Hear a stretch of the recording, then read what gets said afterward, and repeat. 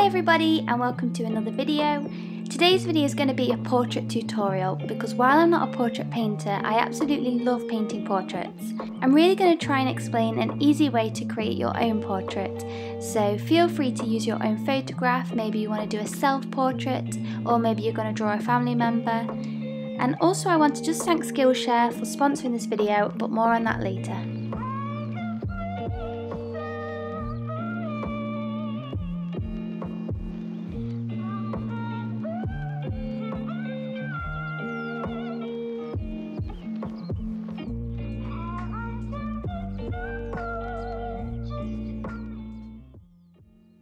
So if you're not used to using skin colours, I really recommend just spending a bit of relaxed time just playing with the colours.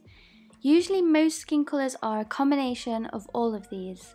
Adding more yellow can make a warm bright colour, adding more red can make it more pinky and fleshy toned, and adding blue just stops the colours becoming too vibrant, and especially if you need a bit more of a purplish tinge. Burnt umber can also be used to darken a colour. So definitely just spend a bit of time practicing with these colours and getting different flesh tones. And the more practice you get, the quicker you'll be at getting your colour right. So you can see that I've pencil drawn my grid on. I'll leave a link in the description box to the website I used to do this. So the first thing you need to do is grid over your photograph. Then you need to count how many squares you'll need for the face. Measure the width of your canvas and divide it up equally so that you'll definitely have enough room. Then draw the connecting lines to create a grid on your canvas. So I'm going to start with the eye so that I know where the face is going to sort of like be on the canvas. So if we look at the centre of the eye on the right hand side, you can see that it's 4 boxes in, about 3 or 4 boxes down depending where we want it. So I'm going to go for 4 boxes down, 4 boxes in, and we can meet about here. So we know that the eye is going to be around here, and then we can just start to map it in. So from that point you can see that the eyebrow goes across about here, and you can sort of follow the box round and you can see that the eyebrow sort of meets around here. So then we can start to draw that in. It's really important that you keep looking at the reference photo and almost don't see it as an eyebrow, just see it as a shape that you're trying to copy.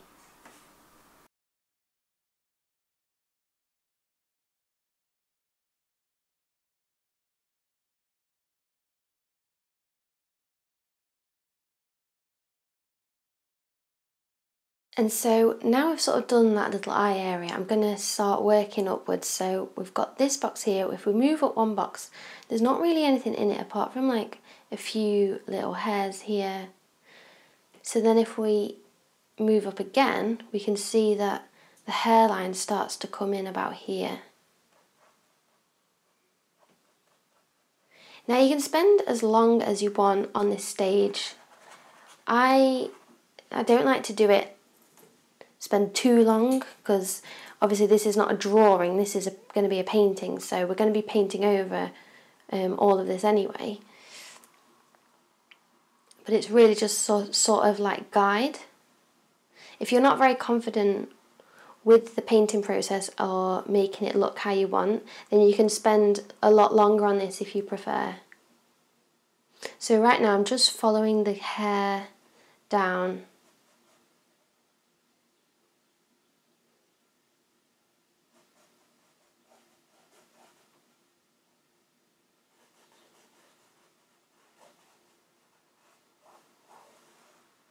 So if we look across to the next box, you can see that the nose starts to come in around here.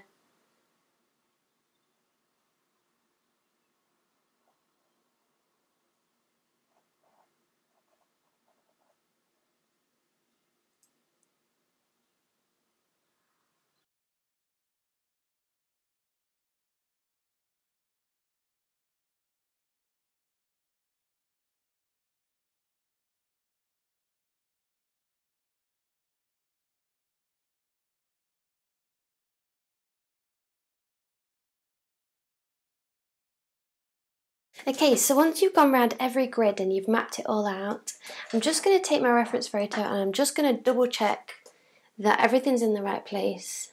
So I've got my eye there, I'm just going to move down by grid, just check I've got all the key points.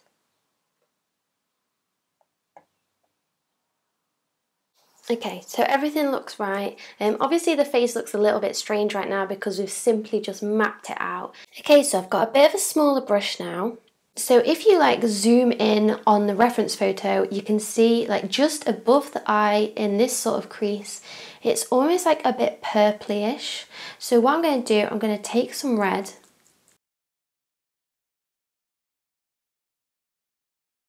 and I'm going to take some blue and I'm going to add a little bit of white. Then I'm going to add a little bit of yellow ochre as well because you can still see that there is like a yellowy browny underbase. And now it's just a case of taking the time on the palette and to keep adding colours till you feel like you've got the correct one. So mine's gone a little bit too yellowy. I'm going to add a little bit of blue in again. And it's just a case of balancing that out. I'm going to add a little bit of white. And sometimes if you're not sure if it looks right or not, you can just go ahead and try a little bit on the painting and then it can sometimes just help you see if you like that colour or not. So I'm quite happy with that colour, so I'm just going to add a little bit more water because it's drying a little bit. And I'm just going to pop that colour in.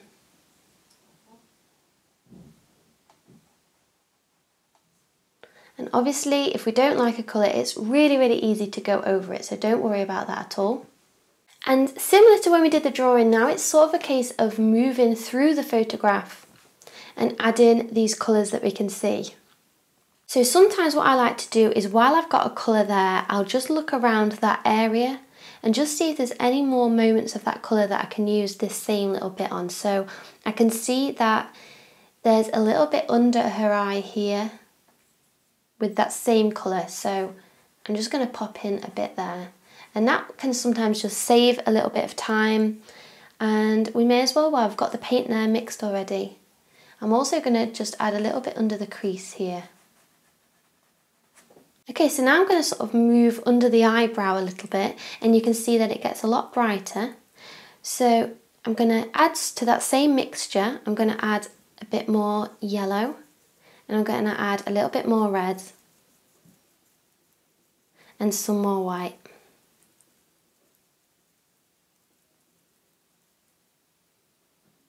And then I'm going to pop that under here and sort of blend it in a little. You can see that just under the eyebrow is quite light, so I'm going to take this just underneath it. And then if we add some more white to that same mixture, and I'm going to add just a little bit more pink as well.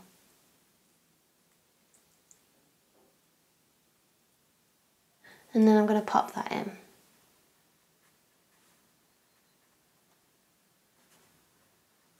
So like we did before, I'm going to check to see if there's any other moments of this colour as well.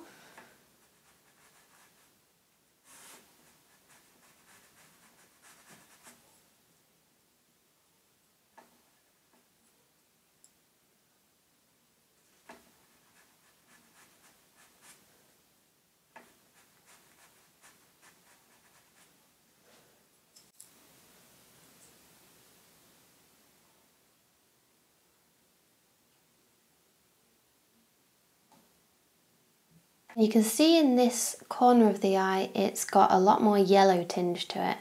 So I'm going to add some more yellow. And you can, if you want, really exaggerate these colours. So if you wanted to make it a bit more abstract looking, if you see like a yellowy area, you could go for adding bright yellow, or if you see a purple area, add bright purple, you know. And this is where you can sort of really make your portrait look a little bit different.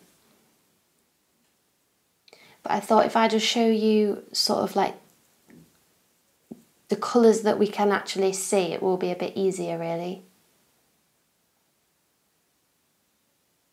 So if you're working on your own portrait, You can just do like what I've been doing and just keep looking around the picture for certain colours, certain tones, and just start adding them through.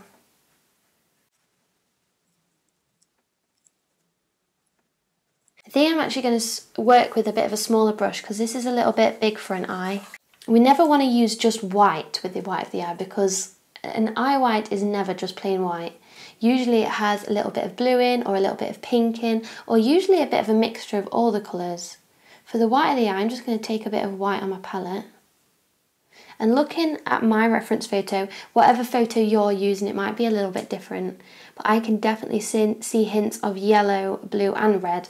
So first of all, I'm going to take a bit of yellow.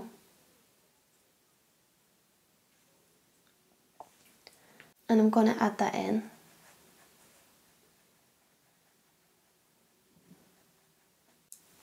Then I'm going to add some blue. And just add that in like slightly at the bottom and at the top. And then I'm going to add in some red. And I'm going to add that in the corner and then take it through to like, you know, the fleshy bit of the eye.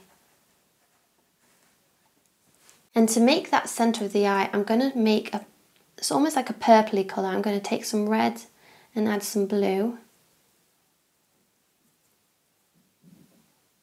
And even a little bit burnt umber. And I'm going to add in that little bit of shadow.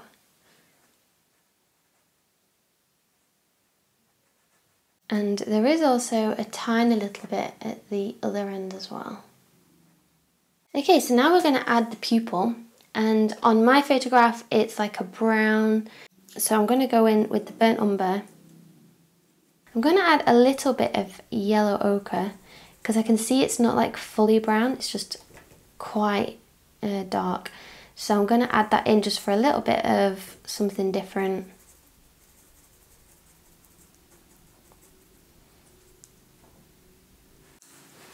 And I'm just going to fill in the whole pupil.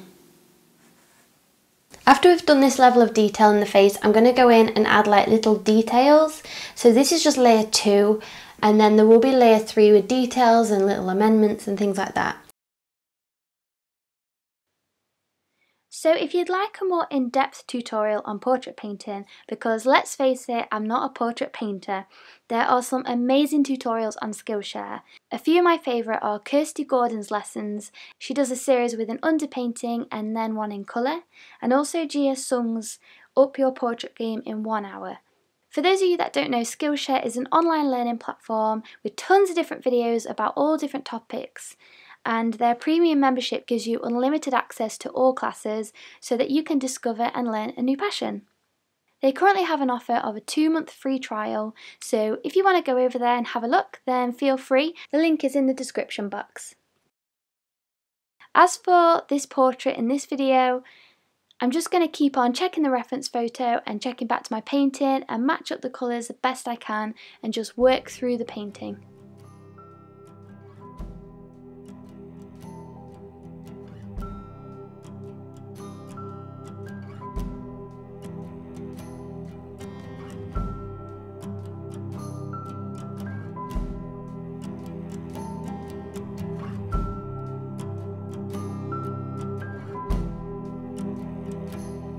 In the cold kitchen light, we both look for a sign, and you say, these are troubles of mine.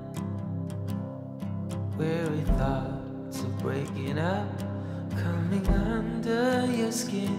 Don't know if we should stop or begin.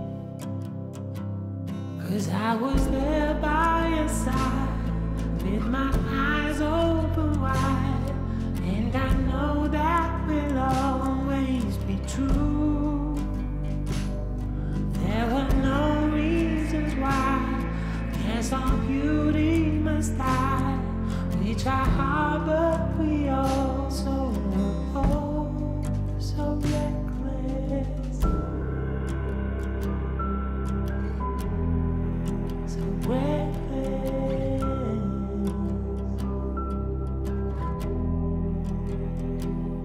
It took time to recognize we are all filled with pride. I'm a wreck when I'm not by your side. Yes, I know that I have to agree. There is no one as reckless as me. And now that you are in me, and there's no way without, cannot function with this power out. There were no reasons why. Yes, our beauty must die. We try hard, but we also so reckless, so reckless, so reckless,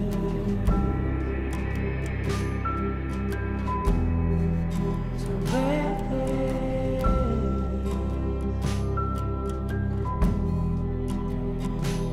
'Cause I was there by your side, with my eyes open wide, and I know that will always be true.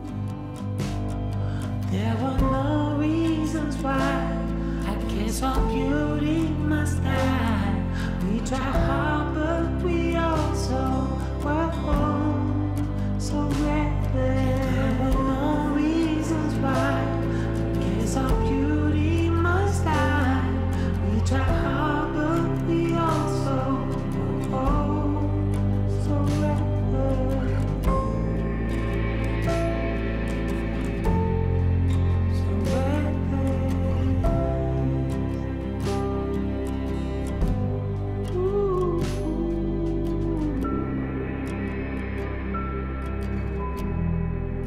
So reckless.